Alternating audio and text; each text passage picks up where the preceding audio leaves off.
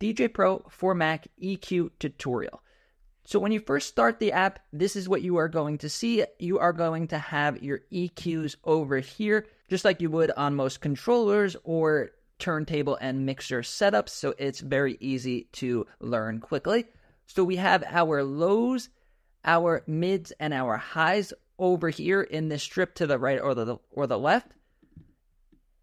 You could either turn it off, you could turn it all the way up, or a cool feature is if you double tap it, it'll bring it back to the middle, which is where you're going to want it at most times. So I find that feature to be really helpful because it's kind of hard to use your mouse and adjust it. Now, these controls, when you're just using the MacBook and not a controller, could be a little bit difficult because you have to take your mouse and move them around. So this feature is a little bit easier on the iPad.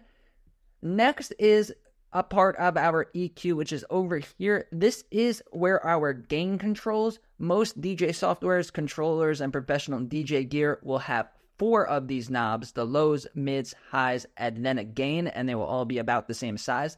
This app feels like it doesn't really want you to adjust the gain manually.